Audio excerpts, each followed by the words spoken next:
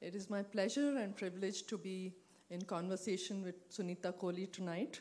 Sunita needs little introduction, but I'll do the needful all the same. Sunita is a research-based interior designer and architectural conservationist and the finest furniture manufacturer in all styles, from the classical to the contemporary. She was conferred the first and only Padma Shri in the field of interior design and architectural conservation in 1992. Over the course of a celebrated career spanning close to 50 years, Sunita has restored some of the most iconic heritage buildings in New Delhi, including the Rashtrapati Bhavan. She's the foremost research authority on the work of Sir Edwin Lutyens in all of India. Her design repertoire consists of luxury hotels, hotel boats on the River Nile, forts, palaces, museums, libraries, and select private residences, both within and outside India. She has served also in recent years as the chairperson of the School of Planning and Architecture in Bhopal, which is a National Institute of Excellence.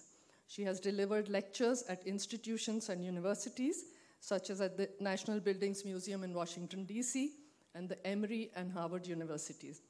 She has edited and written essays for several journals, books, and publications, and has been the chief curator of a prestigious design exhibition that happened in September of this year. And apart from all this, she's also the author of a best-selling cookbook, which she has co-authored with her mother, Sur, last year. I'll give context to the conversation tonight. Our conversation tonight will be interspersed with illustrative PowerPoint presentations, which Sunita will use to walk us through the meaning of Ganga-Jamuni Tehzeeb, its world, and its intangible and tangible expression in cuisine, architecture, and design. She will also walk us through the cultural influences that have shaped her design philosophy and work. We begin with a journey back to her roots through the Lucknow cookbook, which is already in its 5th imprint and is somewhat more than a mere compilation of recipes. And I'd like to quote S. Prasanna Rajan, editor of Open magazine, from his fantastic review. I quote, "The Lucknow cookbook is a cultural testament by one of India's most accomplished aesthetes. Every recipe in this book tells a story that is more than culinary. It takes us to the private kitchen of our heritage, lest we forget the range and richness of the taste of the subcontinent. Marinated in ancestral memories, the Lucknow cookbook draws its ingredients from the cultural history of a different time. Never before has tradition been more tastefully presented." High praise indeed, Sunita. So may I now request you to read a passage from the book. With pleasure, and thank you so much for this very, very generous introduction. I'll just read 2 short paragraphs from a note about the book. This is how the book began. And I wrote this and said, "Lucknow has always been a city of refinement, and its cuisine reflects these sensibilities.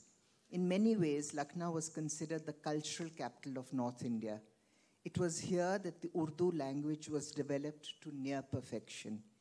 It was here, too, that the Lucknow Gharana of Kathak dance and the Bhatkande Institute of Classical Music, both major institutions, were established. Art and architecture, particularly Indo-Saracenic architecture, flourished in the city built along the banks of the river Gomti. Architectural heritage is history written in stone. This is true of the many fine buildings that still exist in this city.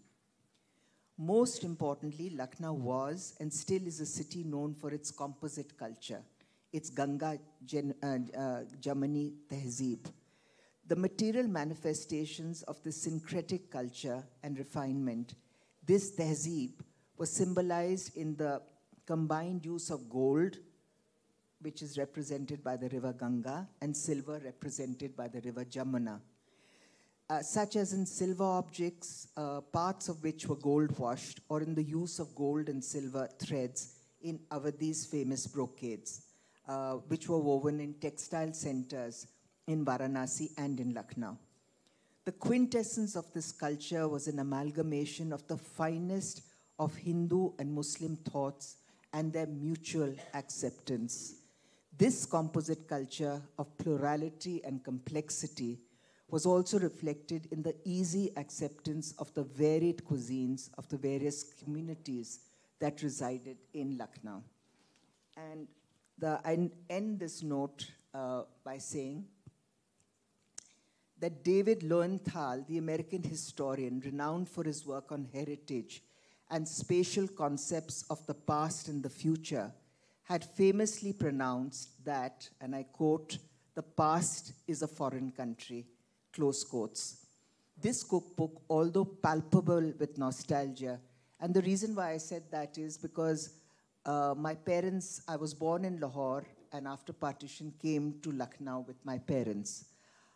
So therefore I wrote, this cookbook, although palpable with nostalgia, selectively recaptures events and objects from the past that are a part of the intangible heritage of food and familial memories of gentler times. These are collective memories that conserve a sense of continuity, of belonging, and of being rooted. I believe food engenders social and family harmony. It anchors us and connects us to the past, grounds us in the present, and gives us a sense of identity and belonging. Our personal histories define us, and I've chosen to define this partly through Lucknow's food traditions. And then I say that the preparation of food is learned by observation. It is a process of osmosis. In our family, all 4 generations are reasonably good cooks. This book documents the recipes that we have learned from my mother and from our many friends in Lucknow. And one can certainly cook from this book, but one can also read through the recipes to get a glimpse of Lucknowi culture and the lives behind these recipes. This is a book for cooks and for armchair cooks, because for people who really love food, it is a lens through which to view this particular world. And that is the end of this note. Thank you for that eloquent reading, Sunita. Although Lucknow has been a muse to many, and it has inspired great literature, art, music, dance, and film, Umrao Jaan, Junoon, Garam Hawa, but Lucknow was not home to you in the sense of being rooted there, in rootedness. Your Lucknow story began in a journey of displacement, migration, your parents' journey, which is actually so evocatively described in your introduction to the book, Watan Lost and Watan Found, From Lahore to Lucknow. Could you walk us through your parents' journey and your own Lucknow story? Thank you. As I said earlier, I was born in Lahore to a Balochi mother.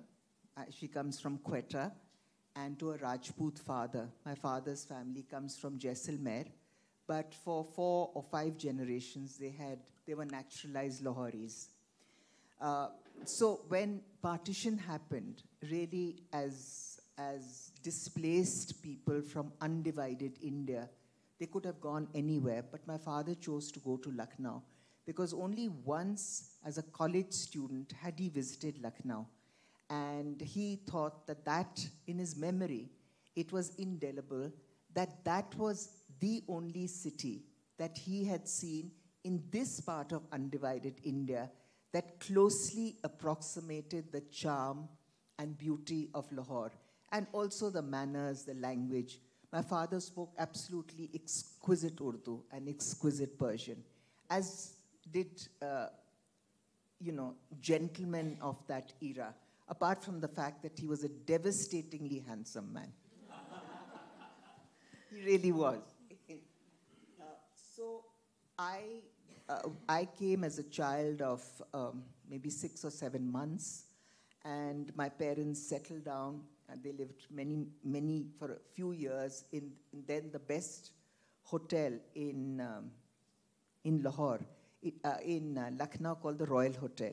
And it wasn't that they had come with any money, but whatever my mother's jewelry was pawned, and that is how they sustained themselves. And my father started another business, and he flourished and he did well. And I never heard one word of recrimination against why partition happened. And because they were very hospitable people, my mother became a superb cook. I remember wonderful, parties for dinner parties, luncheons, brunches, high teas. And it's very much part of a Lucknow kind of culture because it is an amalgamation of so many different communities.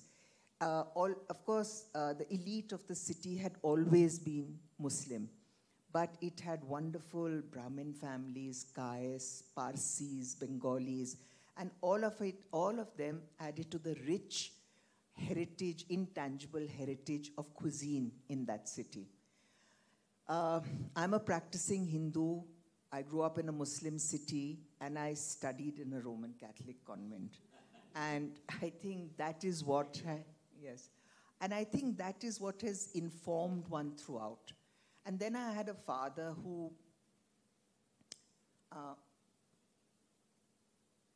I'm told that my father always had his shoes handmade in England, but then partition happened. You couldn't carry on with that lifestyle of living. So, but I think he loved looking at beautiful things. It wasn't a question of just being able to buy them. So we grew up going to sales and auctions and to what were then called kabadi walas, and now they're called antique dealers, I think, So I think this has happened in every city. My first auction was there at the age of 9. I mean, there are so many instances. But because one grew up in this sort of potpourri of cultures, and Lucknow is such an assimilative and syncretic city, that has always been the largest influence in my life for the rest of my life up to now. Thank you, Sunita. I should also mention that apart from all her writing skills and design skills and amazing planner, she's also a visharad in music. Are you not, Sunita? And that's another part of Lucknow that fostered everybody in Lucknow, that's the way we all grew up, that everybody had music lessons, classical music lessons in the afternoon. Some, of course, went on to sing, like my sister. And when people say, but she sings, and how come you don't sing? I say, bhai, sunne wale bhi to hone chahiye, so. Well, we're hearing you now. Going back to the cookbook, you've mentioned that this is a book of everyday cooking and not an Avdi cookbook, which a lot of people ask us, oh wow, it's an Avdi cookbook with traditional recipes. Definitely it's inspired by that, but it's a book of everyday cooking. And as we all know, our palates are actually repositories of our memories. And we carry cuisine. Cuisine is the intangible culture we carry with us wherever it is that life takes us, now and in the past. So may I request you now to take us through a visual journey into the Lucknow cookbook. These are just slides that, if they come on,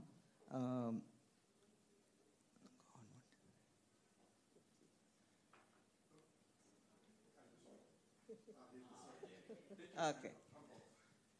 So, this is in spite of practice. It didn't quite happen. So these are biryanis and different types of kebabs and a lot of vegetarian food that is in the book, and these are photographs that are from the book.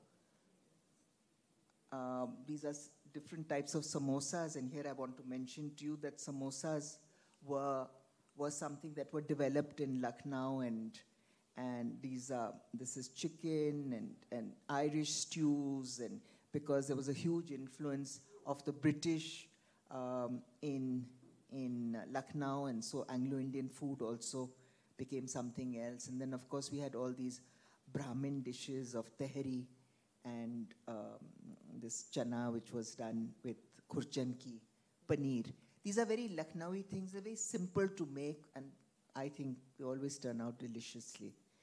So then Lucknow these are all bharwa, what we call bharwa, like bharwa karela and simle ki mirch.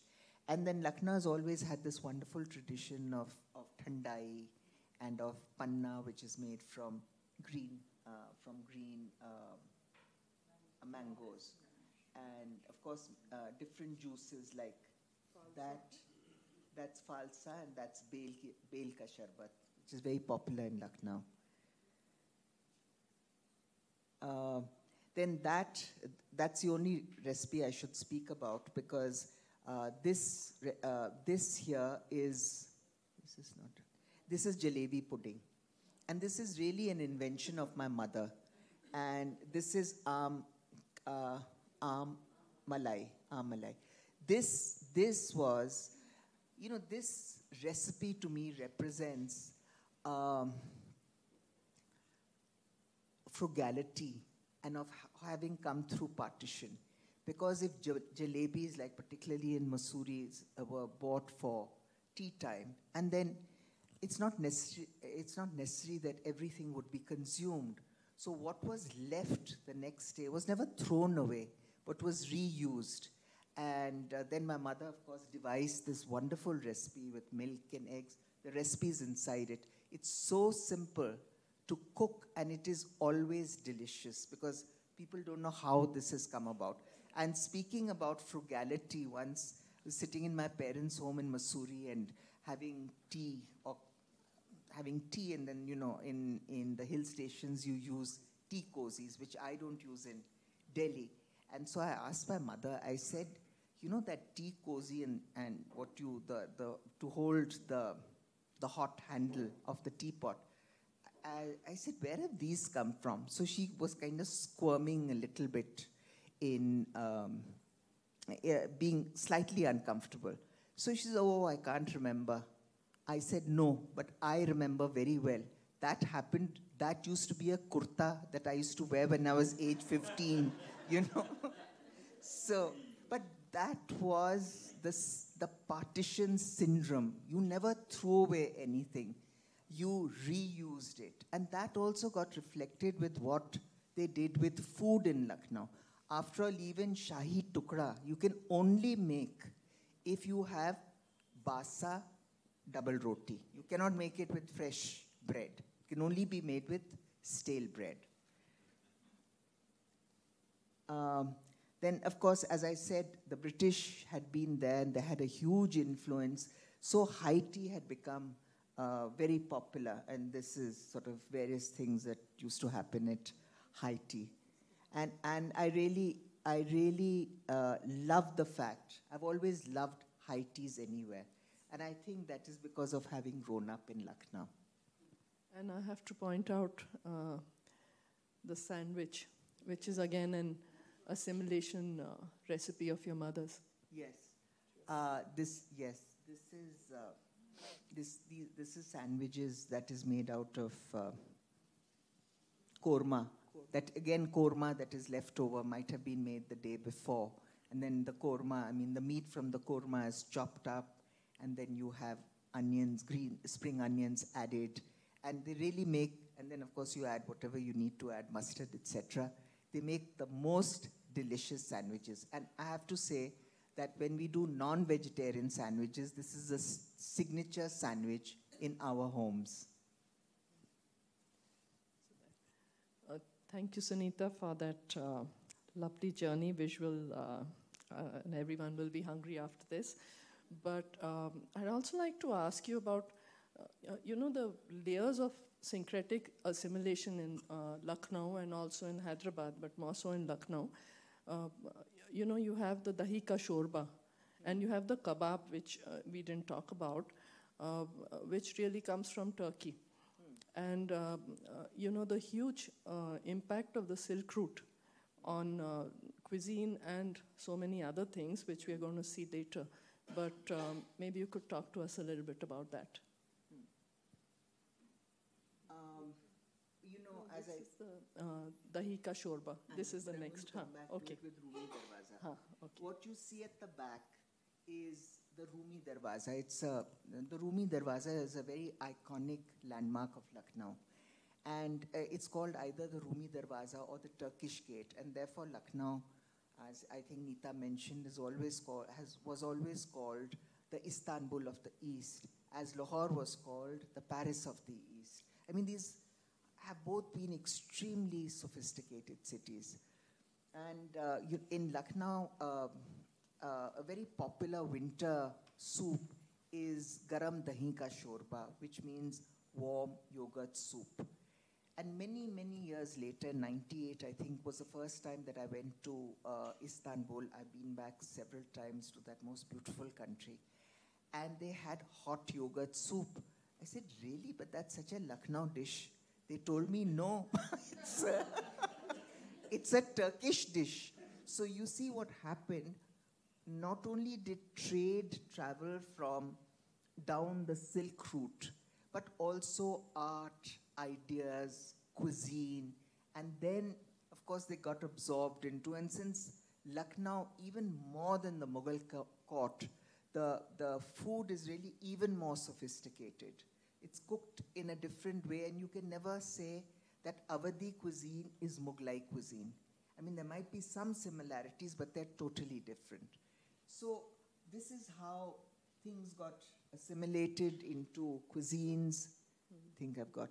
And then, as I spoke about Ganga-Jamuni Tehzeeb, that in its material form used to happen in pandans with, gold washes, and this is called Ganga-Jamuni work. It used to happen in brocades. This is, of course, a lota, all from Lucknow.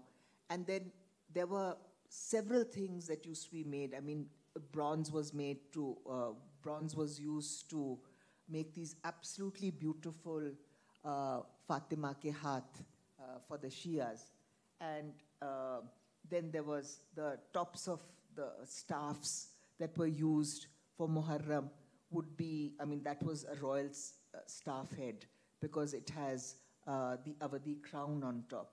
And because the British were here, these are all objects, incidentally, all sauce bought in Lucknow. There used to be a lot of English, not only just cutlery, but candlesticks, as these are.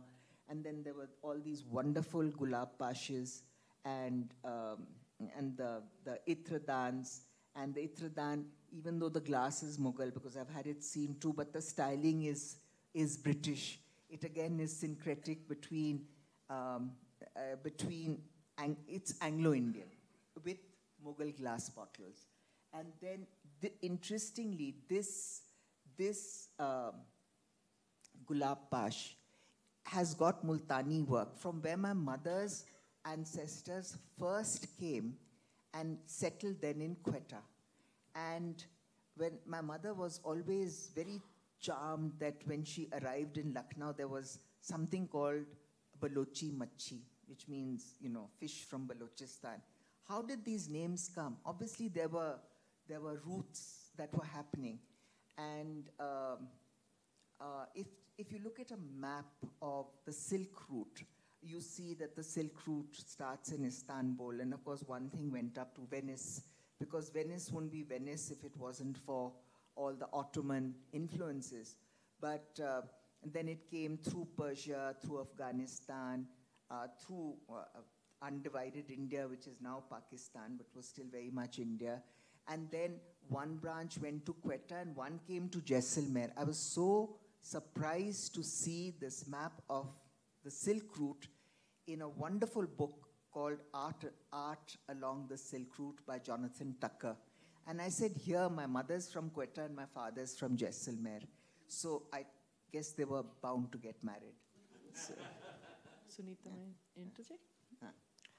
So I just wanted to bring something in. It was the poet Javed Akhtar, whom everyone knows as Bollywood's great scriptwriter and lyricist. He launched Sunita's Lucknow cookbook in Bombay last year.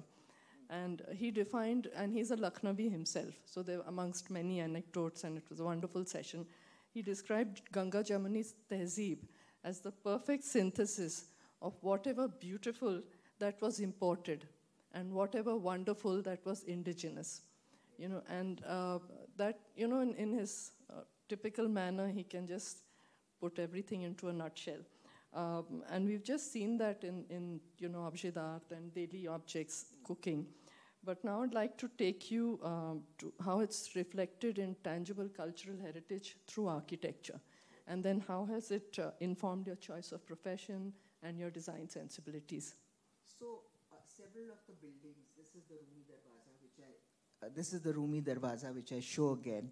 So one grew up surrounded by these buildings. They are like 15 minutes away. Well, Bada Imam Bada is very close to the Rumi Darwaza. Kaisar Bagh, which used to be so beautiful. But you know, we as Indians, we lack a sense of an urgency to document and an urgency to conserve. So now many of what has happened inside Kaisar Bagh, they all become shops, what used to be little you know, dwellings for talukdars. They used to have their lands outside, but they're small homes in Kaisar Bagh. So, and then this is Kaisar Bagh. This still exists, fortunately. And this is the Bada Imam Bada. All these are 19th century photographs that belong to the collection of Mr. Al-Qazi. Then I only show one koti, and this one has already been destroyed.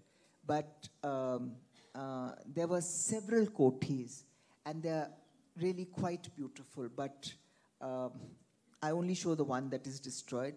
The others one can still see. Then, of course, people forget that the French played an equally important role in the building of Lucknow, as did the British. And in fact, what Javed Saab also said, and we know that the word Firangi means, which we use in Hindustani to call a foreigner, Firangi actually means a Frenchman. So when the British called themselves we are Firangis, they were actually saying we are French, you know. So this is Constantia, built by Lord Claude Martin. And then speaking about syncretic culture and what has informed one and through all one's travels, I mean, much as I enjoy traveling abroad, I enjoy traveling in this country, and I think these are habits inculcated by my father from a very, very early age. So I think we must have been 10 or 11, and you know, he took us to South India and to Sri Lanka, and then we travel all over. Well, this is Champaner. It's a World Heritage Site. This is the Jami Masjid. The whole site is, as you know, is 7th century, but this was built in the 16th century. And here, in the Jami Masjid, you know, it's a many pillared hall, and between the columns there are coffers, and the coffers are carved with 1,000 lotuses, and these lotuses were made by Hindu craftsmen for a Muslim culture.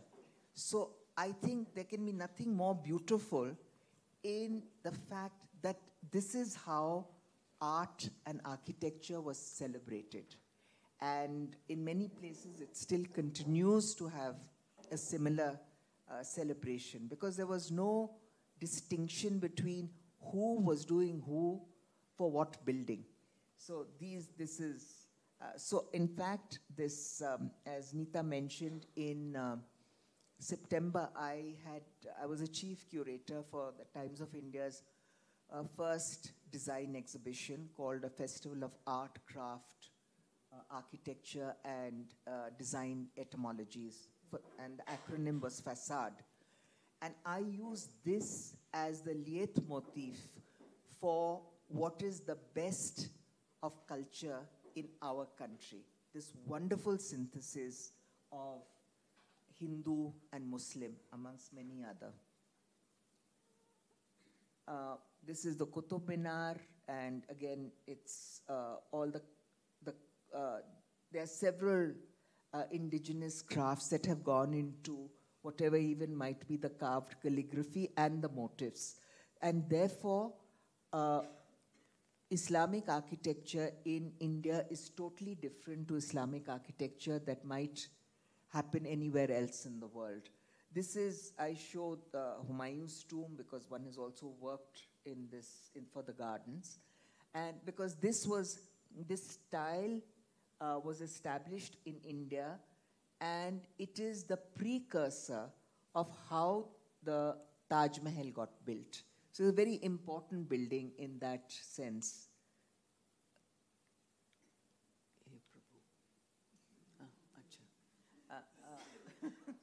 So this is, of course, the Taj Mahal, and this is Fatehpur Sikri. I mean, Fatehpur Sikri with its wonderful stone, wonderful buildings that are Muslim, that are Christian, that are Hindu.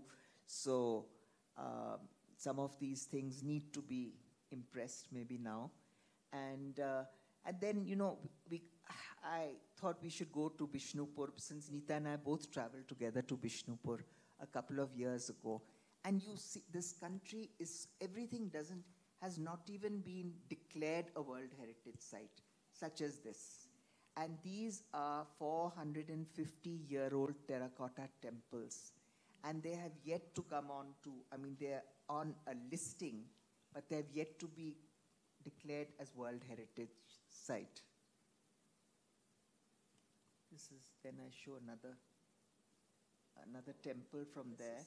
Exquisite, yes, yes. And I have to interject here to say that traveling with Sunita is an immersive and fabulous experience, because like traveling with with a scholar. And she explained how terracotta survived this long, and the dating of it. Then, of course, wherever there might be, the Jewish synagogue, as we all know, that the Jews came, the earliest Jews came here, the earliest Christians came here. This is Bom Hezu, and this happened in the 16th century. But the Syrian Christians who came in 40 AD, the earliest Christians. So we are an amalgamation of so many influences. And then why I show this temple in Khajuraho is because willy-nilly, I think I must have been to Khajuraho 50, 60 times. Because this in 1975 was where I designed my first hotel. And I learned, so to speak, on the shop floor. This was called The Oberoi in Khajuraho.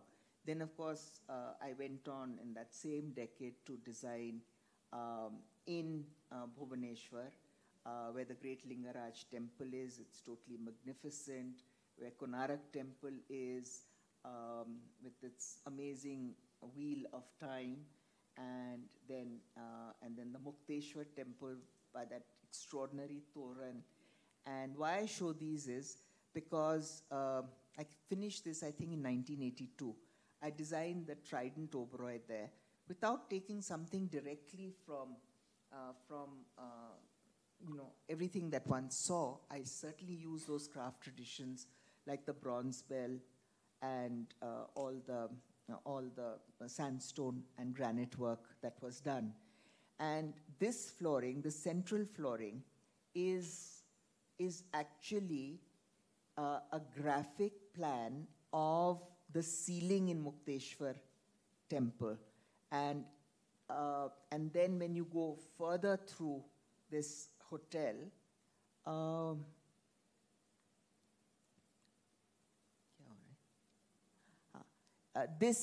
the stairwell ceiling becomes the way, it's the same plan as in the Mukteshwar temple. Now I have to tell you that to me as a designer, I'm known to be research-based, which I am. to me, it doesn't matter if other people don't get it, as long as I have got it, you know. So why I'm doing, because I am a firm believer that, you know, in homes you can do many other things. I'm also a firm believer that when you do public buildings, of which I've had the good fortune and the honor of doing several important ones, it must be reflective of that cultural milieu. It must be reflected of that place, of that country. So then I've done things like forts. This is Naila Fort for Mr. P.R.S. Oberoi, which is his private retreat in Jaipur. And sorry, I couldn't find a photograph without me, so just ignore that. But this is how I set about things. The same this is in Agra Fort, Agra Fort in Agra. And I had exactly the same thing made, carved in marble, and all this pietra dura work that I had done in that fort.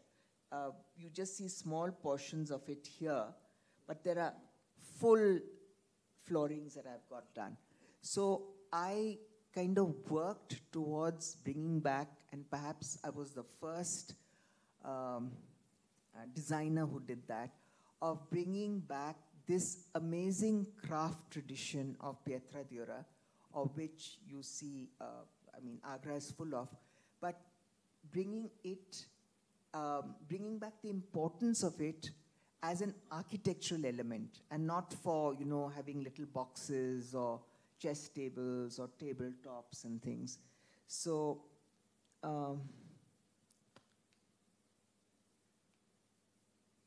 then during that same decade of the late 70s, I was working in Egypt. That's the Mina House, and that used to be an old hunting lodge of King Farouk, of course, overlooking the great pyramids of Cheops. And here I designed for the Oberois their first casino. This is the only place where I used something that was from India, because I thought I had these wonderful portraits done of the Bibis and the Begums of India, and all from Orientalist paintings. Well, that is all the hotel, Montgomery Suite, and the Greenery Restaurant. Again, for Cairo, I studied and used 14th century Islamic architecture and interiors. So that this restaurant, which is their big brasserie, is reflective of that. Then I designed 3 boats on the Nile, and they were huge 60-cabin cruisers with staterooms and things, and a bar and a restaurant and pools, swimming pools and things. So you can. But this is the last boat that I designed. This was actually in the 90s. And I had done 2 earlier boats, so Oberoi Shahryar and the Oberoi Shahrazad. This Oberoi Filet Cruiser was the first boat that I worked on with the Swedish company to also what was the form of the boat, apart from just doing the interiors. So, and since it's what they call a stern wheeler, and it was 19th century, I chose to make it go along the way of what used to happen in 19th century, where if you wanted to have a classical education, you know, a young man, of course, of means, also had to travel to Greece and to Italy and to Egypt. So it's in that turn of the century, of the previous century style. These are just, elevations that I had done in my time. We hand drew everything. Now, of course, everything is on computer and on AutoCAD. So I just said I should show a couple of these things that we had a different way of working. I mean, I had a architectural and design studio because my daughter's company is also part of K2 India, our company that is called K2 India, and they work totally differently. So this is also lost art of that you did everything that was handmade and or hand drawn rather, They've become collector pieces now. You know Yes. that they keep coming up on from antiques that roadshow. drawing, yes, elevation, this is the finished staircase with its huge Orientalist painting. And this is the lobby lounge of that boat. And this is in Aswan, Upper Egypt. This is all pharaonic, so it required another type of research. This is in El Arish, which is on the north coast of the Mediterranean. This is all Bedouin, so everything there is reflective of that area.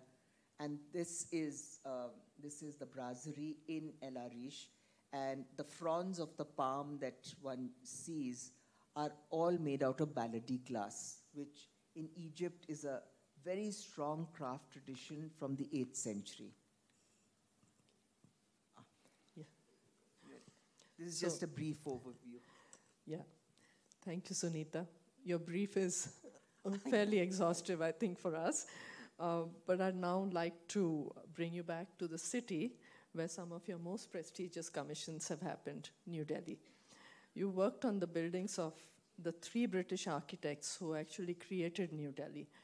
And you're considered now the foremost expert on Sir Edwin Lutyens in India, having restored his most famous work, the Rashtrapati Bhavan. Can you share your own views on Lutyens, who's sometimes considered controversial, because of the imperialism and colonialist architecture, and your experience working on one of his most famous buildings? And as well, can you lead us visually through some of your key restoration projects and design commissions in New Delhi? Well, I felt very honored when I was first asked to work in Rashtrapati Bhavan, just for a few staterooms in 1982, which were going to be used by Queen Elizabeth, and where the Commonwealth Conference was going to take place in Hyderabad House. Now, Hyderabad House is used by the Prime Ministers. It is their official venue for entertaining. So this, I'm sure all of you know, is in India Gate.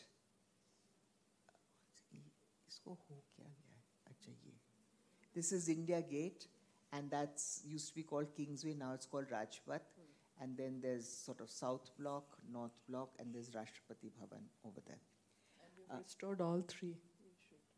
Well, portions of South Block more than North Block, because the Prime Minister's office I completely restored in 1985, and I'm happy to say that through 9 Prime Ministers, it has not changed. And the reason why that was because the then Prime Minister, Mr. Gandhi, told me, he said, please do not design it for me, but design it for the Prime Minister of India. So it was, and I remember that was one brief. And the second brief that he said is, I want my chair to be the same height as my visitors' chairs. So, these are very indicative of character and of what one believes. In any case, so I've worked on it. I worked on Rashtrapati Bhavan at different times, 82 as I mentioned, then, but my serious and most immersive restoration was between 85 and 89. And for Hyderabad House, it was 89 and 90. So I'll just show a couple of, so this of course is that famous painting by Karl Laubert, where he's shown all the different things that Lutyens had done. Where you see Rashtrapati Bhavan, you see Castle Drogo and everybody, you see the unbuilt in the center, the unbuilt Liverpool Cathedral. So, and you have this is the dome of Rashtrapati Bhavan. So this is a very famous painting, it's a very beautiful painting. A lot of the buildings, not a lot, but a few of the buildings are also form part of this composition. This is Rashtrapati Bhavan, and its dome. Now, what Lutyens did was that even though when he first arrived and he was first commissioned, the Delhi committee, as they were called, they went looking for They went looking for things that could be, just to see what architecture in India was all about. And he made, to what Nita was referring to, he made two very disparaging remarks. One about Hindu architecture, saying that all these terrifying shapes that were carved and things, and then Mohammedan architecture, take a square, cut it into an octagon, and then place, so he had all of that. Now, a lot of, many architectural, or people who are writing on New Delhi, tend to take that as that was just the beginning. He hadn't begun designing Rashtrapati Bhavan or Hyderabad House.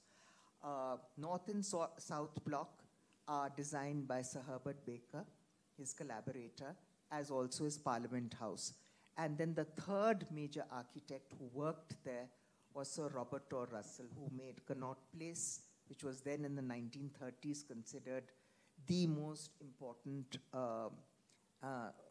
the best designed shopping center in the world. He also designed Teen Murti House. It was called Teen Murti House after independence, but before that it used to be the house of the residence of the Commander-in-Chief. So having said that, when he actually started to design it, right at the beginning, let me say that there are many architectural historians, me included, not as an architectural historian, but what working on this building revealed to me, it is called a double magnificence. Because even though the form of the building is neoclassical, the form, but he took and integrally sort of absorbed within his plan of Rashtrapati Bhavan elements that are absolutely Indian. And for example, is the dome that you all can see, and which I don't seem to be able to point out, but you can see the dome over there. So that is taken from Sanchi. And that's the dome, that's the Sanchi dome. Then in that, I'll go back, and in that, then all these chhajjas, which are actually 5 feet deep, he took from Rajput architecture. And the chhatris he took again from Hindu and Rajput architecture. So it became this huge amalgam of many things that he used.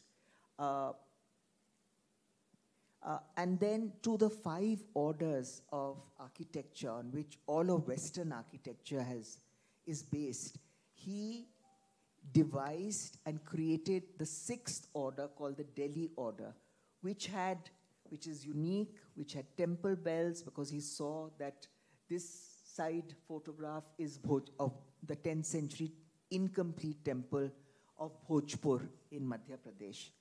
So he amalgamated all this, but of course, Rashtrapati Bhavan was completed in 1931, and partition happened in 1947. And actually, I was telling Nita that part of the architectural history of that period is that in the Darbar of 1911, when it was announced that the capital, the king announced it, that the capital would move from Calcutta to Delhi, nobody was happy about it. The people in Calcutta didn't want now their capital city to be relegated to the position of being a provincial city. And the Hindus didn't like it, because why should now the capital move to what had already been, the capital of many Muslim dynasties? But everybody agreed on one thing, and that was that, the Hindu population, that whoever established their capital in New Delhi, it presaged the collapse of that dynasty. And sure enough, the British didn't last, And 1931 was the official opening. And of course, there are stories. I can't carry on with lectures, I'll tell you why. Because these are lectures fully that I've given all over, Harvard and all. So if anybody wants to ask me a question later, but this is a subject that well, I've had the honor of working on these very iconic buildings, and it's a subject that is dear to my heart, and one can speak about it extensively. Sunita, I'd like to point out that Sunita is an autodidact, exactly like Lutyens. And she says it's too big a compliment, but you know, where's Lutyens, where's both were self-taught. And now this is again Rashtrapati Bhavan. And if you see the fanlight of these doors that lead to the Mughal gardens, where did Lutyens take them from? He took them from these jalis, which are presently in the Red Fort. Now, another example is that these are elephants. These are again in Rashtrapati Bhavan. These are on the gates. Where did he take them from? He took them from the Red Fort. So, but the sad, and then he used many Indian motifs like, you know, the significance of the snake in these fountains. This is in the North Court. This is the Mughal gardens. He used the lotus form for these fountains. And of course, this is the Jaipur column, where at the bottom it is inscribed in stone, in thought, faith, in word, wisdom, in deed, courage, in life, service. So may India be great. I mean, the sad thing was that Lutyens has created something magnificent for the capital city of Delhi, but he never acknowledged his Indian sources. That was the imperialistic, mindset. It wasn't what he created.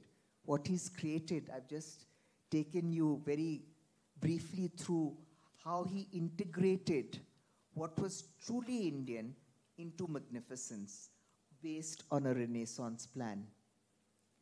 Then these are 1941 photographs of the South Drawing Room. This is where, whoever is the visiting head of state who is staying will stay, not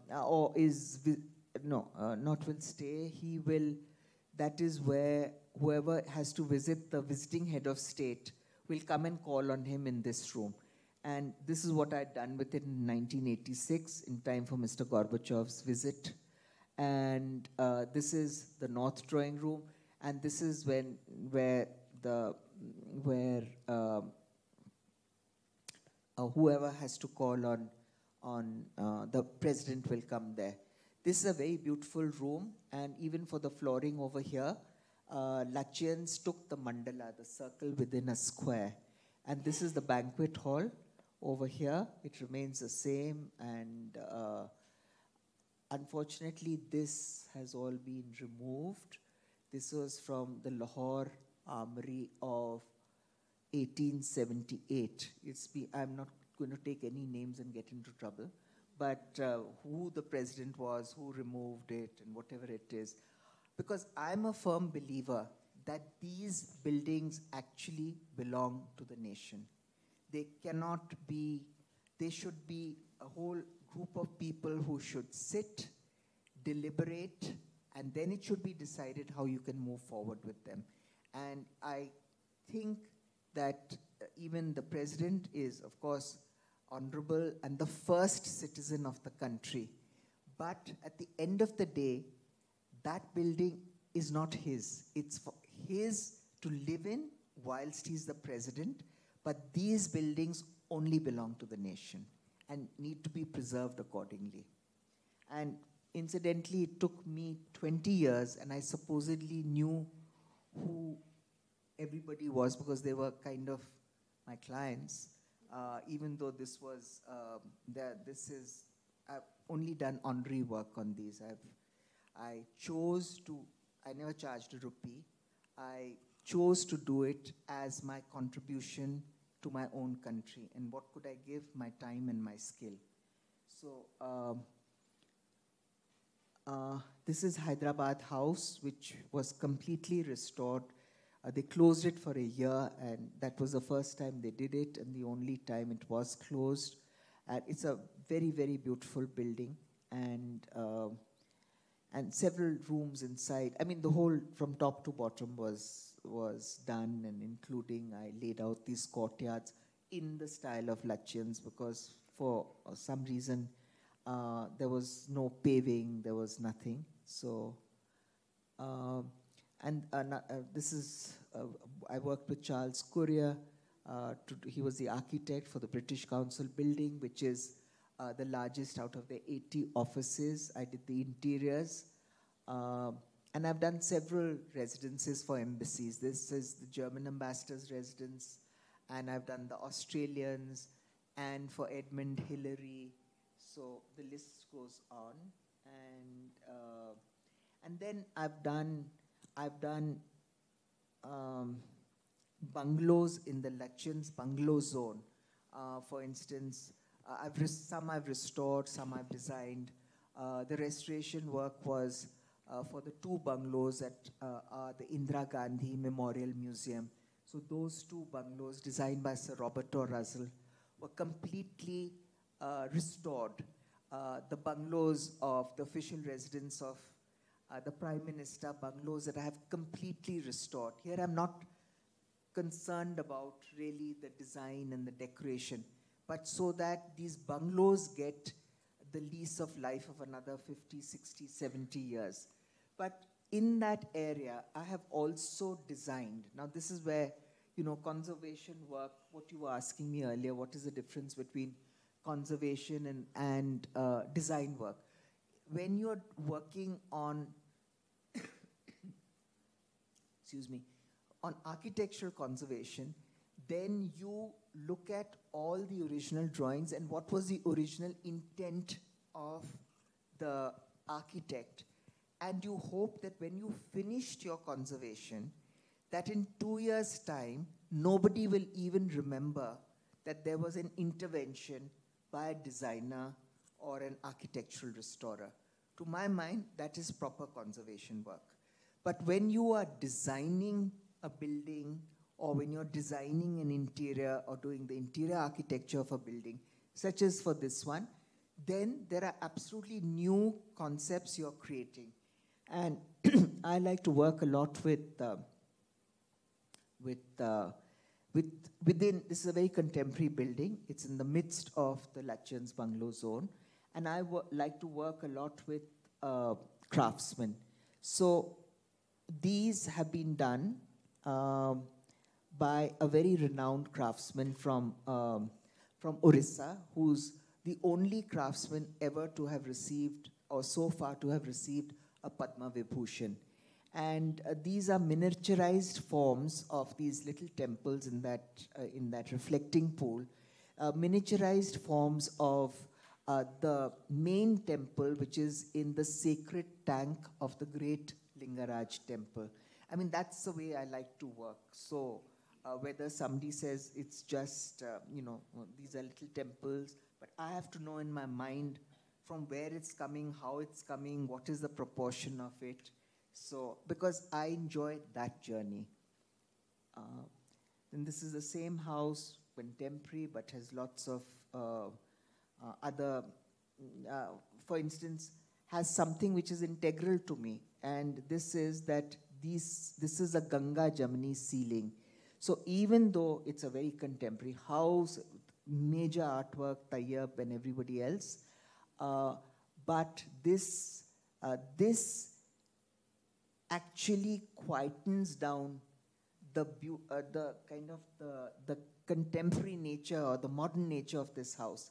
And what you really can't make out here, but this is a 400-year-old Mughal carpet. And so you have a very contemporary setting, the architecture and everything else that goes into it, and these lights which are from Venini, the best manufacturers of decorative lights in the world, Italian. And yet there's a rootedness, there's an Indianness, though you bring it in a contemporary way. And that's the way I like to work. Anything else? That's a quote which you can read, and I think that's where we finish this session. This part of the, I'd like to bring in a renowned architect whom you worked with, the late Charles Courier, who said once that Sunita can be 10 designers rolled into one. I'd like you to, explain to us what he meant by that. Firstly, I have to say that Charles was a friend of mine. Okay, so apart from that, I think what he meant is that I worked with a lot of different styles simultaneously. Like if I was doing, if I was working on Renaissance buildings, like in New Delhi, designed by Edwardian architects like Lutyens and Baker. The same time, I could be doing Vicky Oberoy's fort, which was all Rajput. I could be doing projects in Egypt, which were either Islamic or which were pharaonic or required different types of work. And this, I think this is best illustrated, this point, and therefore I took out this slide. This is a building that I designed with a local, with an architect, but I did it right from scratch, and this is the Parliament building, and in Thimphu, Bhutan, and this was in the late 80s. So in a sense, then I worked with His Majesty, the present King's father, and these are, so it was highly researched, when research was very difficult at that time, because there wasn't, I'm talking about the late 80s, there wasn't a book that could be, that one could read on Bhutanese art, architecture. There was, oh my God, that's the nth time. That there was a book by G.N. Mehra, which belonged to a former ambassador of to Bhutan, Salman Haider, and I borrowed it, I photocopied it, and he said, "You can't disappear with it, Sunita." I said, "No, I'm just photocopying it," returned it, and then I heard that there was a exhibition taking place at, I think it was at the Hayward Gallery in London on Buddhism, and I went dashing for the weekend just to have a look at that exhibition, and they covered every single country excepting Bhutan. So, so it was difficult, but once I was assigned to do this Parliament building, then His Majesty and his sister, who was then the finance minister, they gave me every facility. For instance, they appointed a living encyclopedic, with an encyclopedic mind guide for me, who was also a Lama, Dasho Khandu, and he traveled the length and breadth of Bhutan, and I could go into every zong meaning a monastery, even that was close to the public. So it was very hands-on research. It was looking at things. It was looking at studying motifs. So this is the result. This is the ceremonial entrance. This is the throne room. And here I have to point out that this is pointer. Oh, okay. Yeah. No, wait. Any case, you can see the windows that are there, and I think now it's become very trendy to do it like this. I was the person who devised that these exterior windows you could use inside, and in this particular hall, they are used for where the simultaneous translation takes place.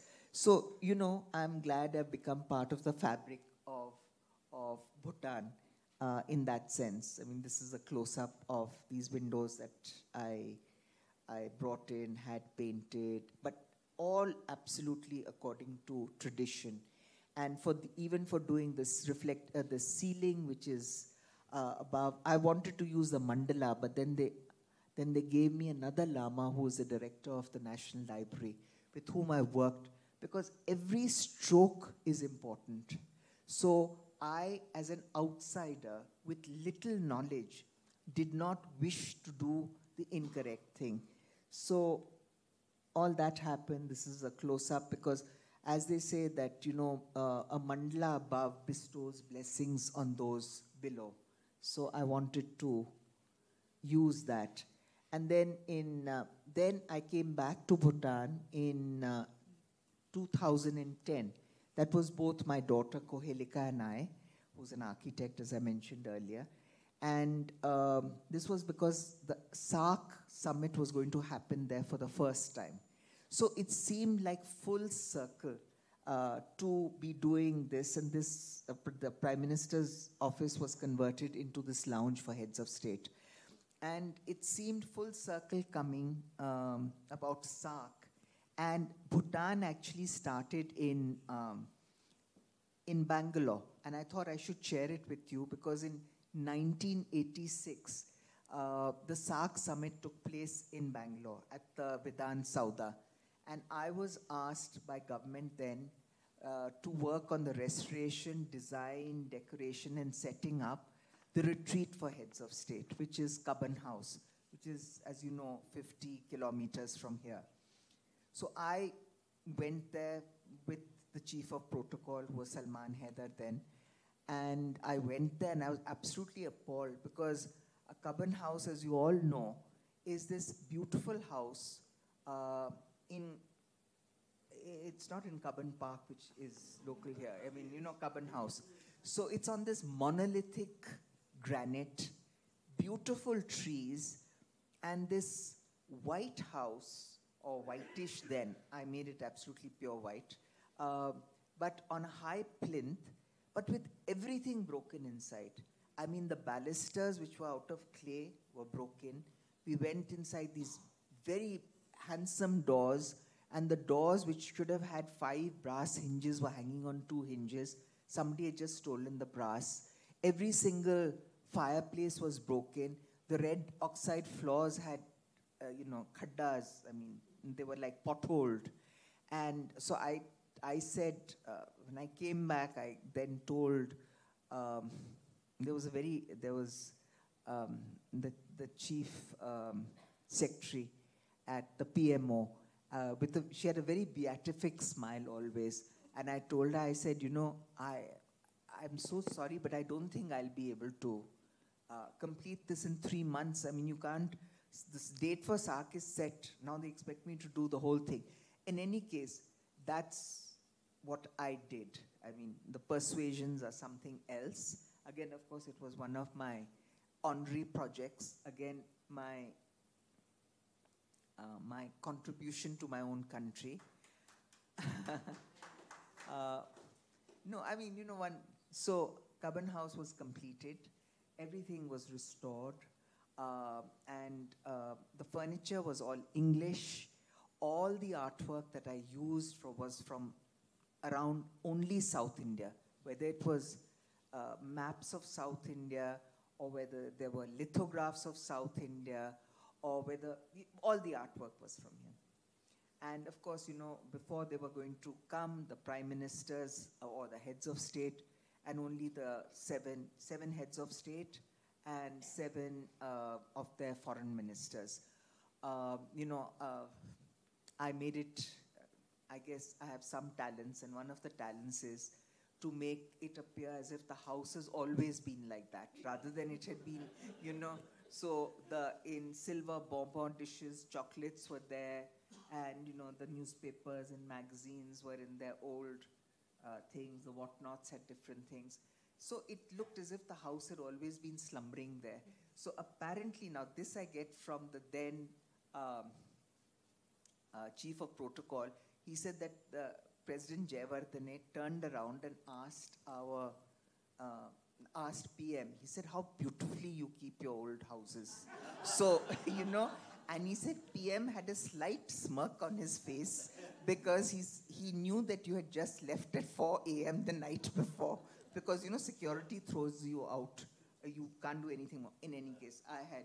And then it was at that meeting in Cubbon House, apparently that the Bhutanese foreign minister, a very canny man who then had I think his name was Dago Shering, and he asked who had done this house, and then it was PM who said that actually it's a designer we have in Delhi. And then they wrote to me, and then it went on from some undersecretary. It wasn't that the foreign minister wrote to me. It was from some undersecretary, and because Bhutan interested me, I kept replying back and forth to everything that came, and one day I was commissioned. So that is the story of how Bhutan began in Bangalore. I thought it would interest you, so. Okay, so this is another view of the same room, and this is now with K4. And why I've shown these pictures, because there's one with K4. This is 2010. That's my daughter Kohelika, who's the architect, and this is with the Prime Minister. So when I first began the Parliament building, I began with Bhutan being a monarchy. And when I worked on it in 2010, it had become a democracy. We love this quote. Yeah. The world is a book, and those who do not travel read only a page. And Nita found this wonderful quote, and because she was going to question me about traveling, I think. I've said that she's been an intrepid traveler since she was a childhood, and to travel with her, whoever has that privilege, is such an immersive experience. I've spoken about that. But travel is a great passion of yours, and you've traveled all over the world, within and outside the country. How has this informed, your design aesthetic and also your, life philosophy in a way? There's something I wrote when I was 16, and which I still have. It's, I travel not to reach. Destinations are not my destiny. I travel but for travel's sake. And I think that excitement of traveling, of other places being revealed, other cultures being revealed, other points of view being revealed, because the world is a wonderful place. And I think it's made more wonderful because of the diversities that we have and these interchanges that we can have. So, my last major travel was actually outside Bangalore. This is a trip that one did in March, which is to the southern Hoysala temples. Forgive me, but that 16 syllabic name I was trying to remember just coming, but I just couldn't recollect it. So this was the group, and this was March. And similarly, one has done Bhimbetka. Everything reveals something else. These wonderful 30,000-year-old paintings. I am not even going to try and the Brihadeshwara temple. There's something else happening there. I mean, this is such an amazing country.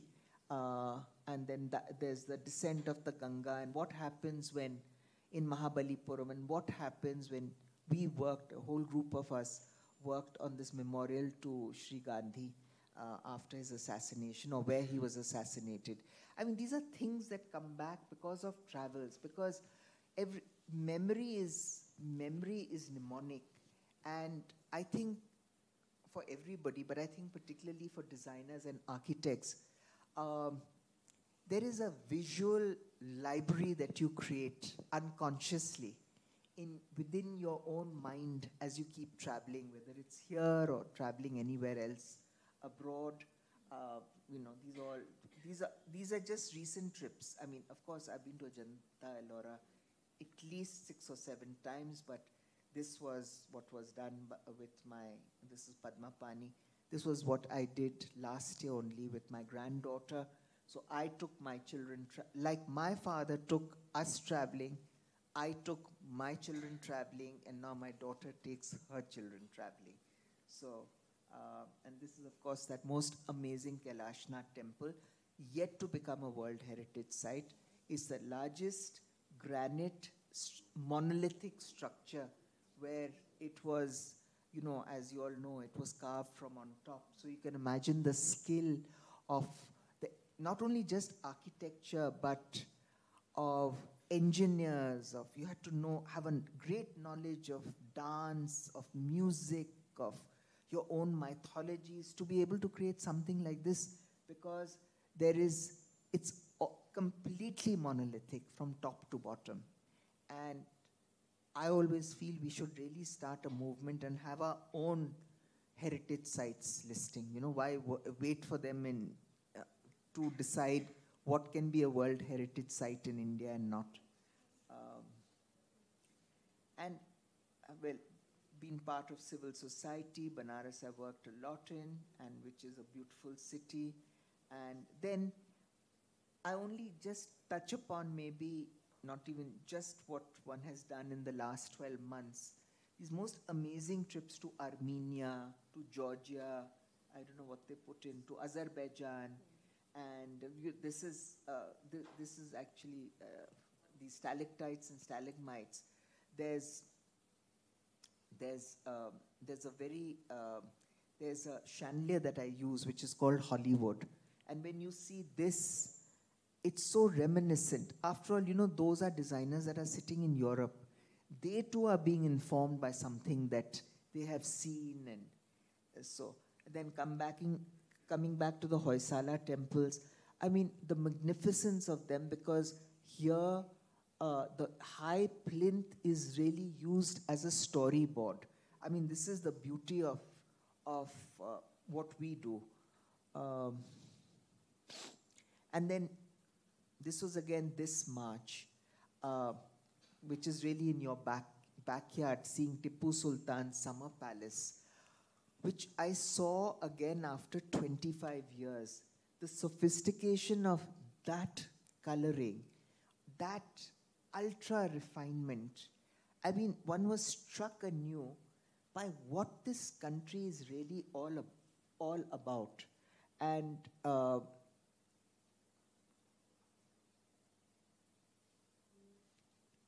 so this is what happens, and this is again the backdrop of this is from Tipu Sultan, from the Summer Palace. Yeah, and I've put it there to link Sunita's design sensibility is so rooted in the syncretism of the land and a very informed sensibility, but yet it is imbued with the contemporary. You know, there's like she's shown in the Lutyens' bungalows. You know, the rootedness of the land is all there, and the contemporary looks absolutely natural with it. And so, Sunita, as we near the end of our conversation, may I ask you to showcase some of your recent design works and, you know, exhibition spaces, as well as some of the larger contemporary homes. Display your, yeah. We finished in Baroda, and it's contemporary, but I think it's... this is a home we recently completed in last year, or no, couple of years ago in Baroda. It's contemporary, the way we like to work, but it is somehow rooted in this country. It might be in different ways that you see what is happening. It might be the way you use wood, the way you use. These are very famous chandeliers called Hollywood, and if I showed you a slide of the stalactites, it just goes to show that these Italian designers must also have been inspired from some similar visual. This is the same home in Baroda, and if you remember the colors of Tipu Sultan's palace, which I visited in March, and this is what we designed in the February of this year. And therefore, I think that you know, our memories are racial. There are things that we remember. And when they come out, how they come out is another matter altogether. And so, this is the Tipu Sultan's coloring. This is another view of the February. This is India Design 2019. And I just want to show very quickly and run through this, and I think that's the last thing we are doing, right? Yeah, pretty much. Is that in the same space, year after year, and here I must say, though I head my firm, but it is primarily Sunita Kohli, the architect who is creating a totally different experience in the same space. This is 2000, what was done in 2014. Also 2014, just details of it. This was done in 2015, same space again. And these are details from it. Every year we present, at India Design, we present a new collection of furniture. Because as Nita, I think, mentioned, we've been furniture manufacturers for the last 48 years. I mean, I have. And then this was 17, I think. Yes, 17. And again 17. And this is 18. This is again 2018. The same spaces are being used to create a totally different structure from within. The interior architecture, the new furniture, the new lights, etc. And this was what we had done for India Design in 2013, because this was a different space, and within 800 square feet, Kohelika, who's the CEO of my company, in 800 square feet, she showcased how you can create a luxury apartment without showing the bathroom and the kitchen. So these are just some shots of that. And this is the bathroom with a little, the bedroom with a study, etc. And then... yeah, she's a writer as well. And there's several books, I think, in the pipeline. These are some of the ones that she's done already. I've done essays within these books. And I have championed that writing of history. And this is the most recent cover that came out, I think, last month. And some others that have come out through the years. And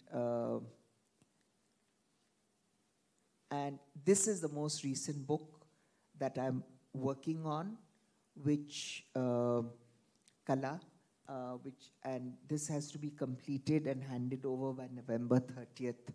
So if Ravi says, I was trying to find you here, there, and everywhere, this is what happens. So I'm working on it tomorrow as well. Yes. While on holiday. Yeah. Thank you so much, Sunita. And I'd like to open the forum for questions from the audience. Ravi, we have time? 5-10 minutes. Yeah. Ask you one question. What's your view on the Central Vista project? Thank you, Ravi. Thank you, because I was forbidden to ask that. I think about 10 of them wanted to ask the same question. Okay. I know what everybody else knows is what has been appearing in the newspapers.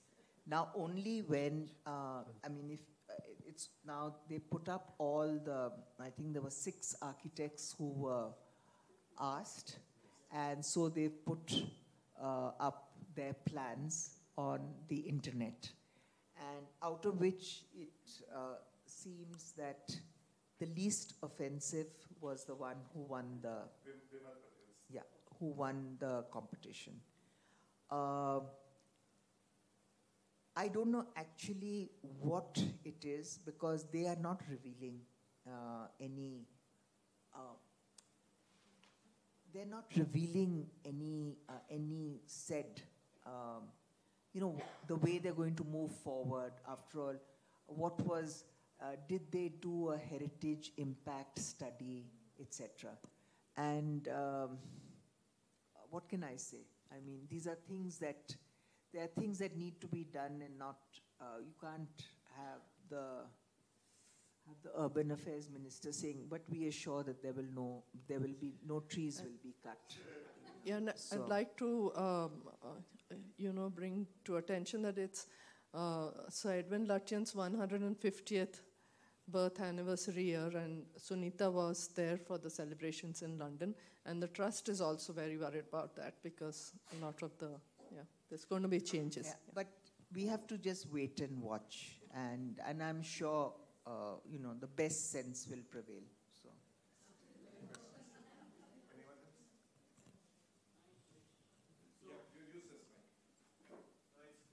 It's close to dinner time, and I'm still salivating from some of the early part of the presentation.